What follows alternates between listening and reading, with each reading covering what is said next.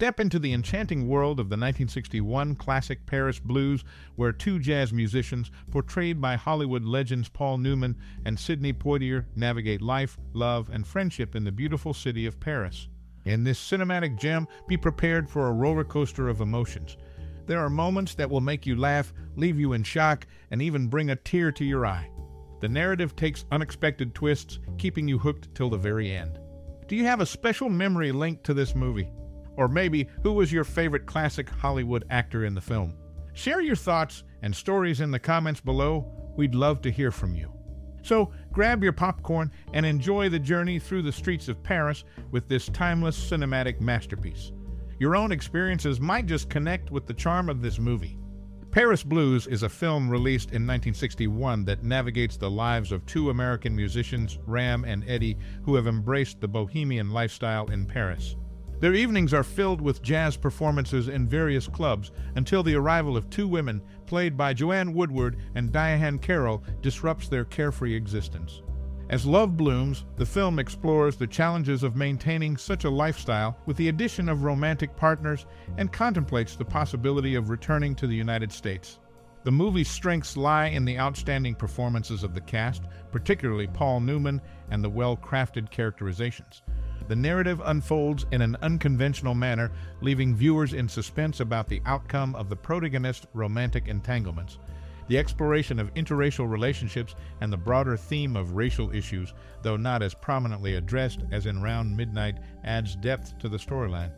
While the film showcases the vibrant jazz scene in Paris, it has been criticized for spending an excessive amount of time in basement jazz clubs and slum apartments. In contrast to The Day of the Jackal, which presents a more picturesque view of Paris, Paris Blues delves into the grittier aspects of the city. In conclusion, Paris Blues offers a unique narrative with excellent acting and character development. The film's unconventional approach to storytelling and exploration of interracial relationships contribute to its appeal, despite some criticisms of its focus on less glamorous aspects of Paris.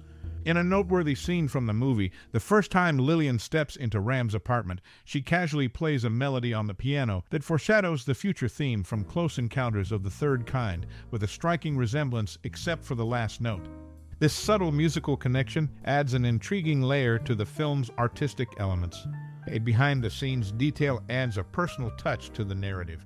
Joanne Woodward, who portrays one of the female leads, Joanne, became pregnant with Melissa Newman during the filming of Paris Blues.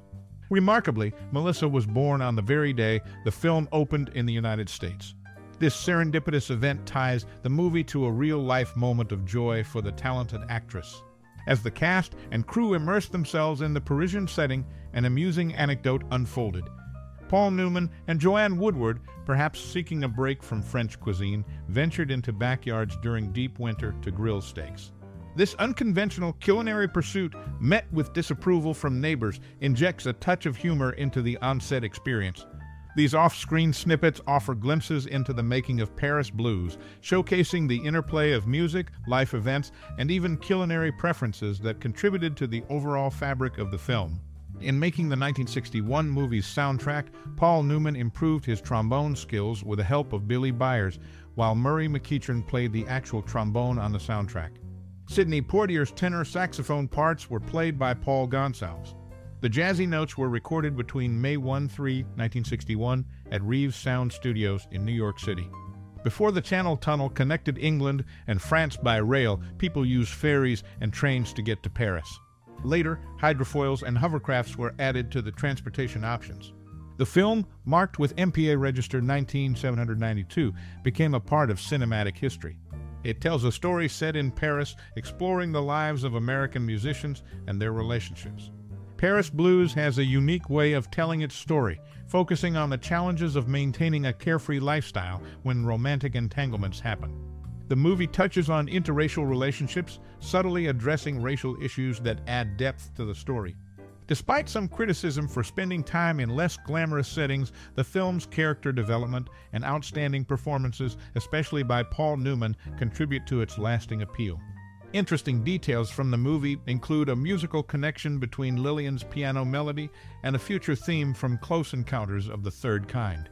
Behind the scenes, Joanne Woodward was pregnant during filming, and her daughter, Melissa Newman, was born on the film's U.S. opening day, adding a serendipitous layer to the story. Off-screen stories like Paul Newman and Joanne Woodward grilling steaks in Parisian backyards add humor to the filmmaking process. In essence, Paris Blues captures the essence of a bygone era in Paris, with its jazz-filled nights, relationships, and behind-the-scenes stories. The film explores cultural nuances and human connections, making it a timeless piece of cinematic history. In the movie, a small yet lasting detail is noticed during a Batox Mouch cruise on the Seine. While Eddie and Lillian talk, a bottle of Perrier water is on the table, a timeless thing that goes on for decades, as Perrier water is still poured even in 2022. One interesting thing about the film is that two of its stars, Joanne Woodward and Paul Newman, who are married, both won Academy Awards for acting.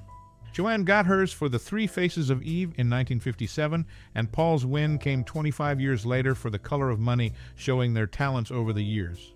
A significant place in the movie is the Paris Bird Market on the Isle de la Cité, where Gypsy and Ram walk during an important scene. However, in 2021, authorities started efforts to permanently close this Sunday morning market, giving a modern touch to the movie's portrayal of the city's changing landscape. As the story unfolds, interesting off-screen stories come up, adding to the film's charm. In one scene, Lillian's unplanned piano melody hints at a theme from Close Encounters of the Third Kind, creating a subtle connection between the two films. Also, Joanne Woodward was pregnant in real life during the filming, and her daughter, Melissa Newman, was born on the film's U.S. opening day. The film's soundtrack, recorded in 1961, shows Paul Newman's dedication to improving his trombone skills with Billy Byers, while Murray McEachern plays the actual trombone parts.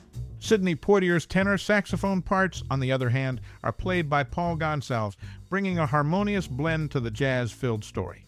The transportation methods between England and France, highlighted in the film before the Channel Tunnel era, show the changing ways of travel. From ferries and trains to later additions like hydrofoils and hovercrafts, the film captures a time of transition in cross-channel transportation.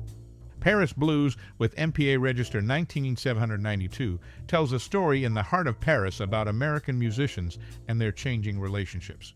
While it explores the difficulties of keeping a carefree lifestyle amidst romantic problems, the film subtly talks about interracial relationships, adding depth to its story. Despite some criticisms for focusing on less glamorous settings, the film's character development and outstanding performances, especially by Paul Newman, contribute to its lasting appeal. Creating an authentic portrayal of a past era in Paris, the film captures the essence of jazz-filled nights, relationships, and behind-the-scenes stories. As it explores cultural nuances and human connections, Paris Blues remains a timeless part of cinematic history, enriched by its unique insights and special details.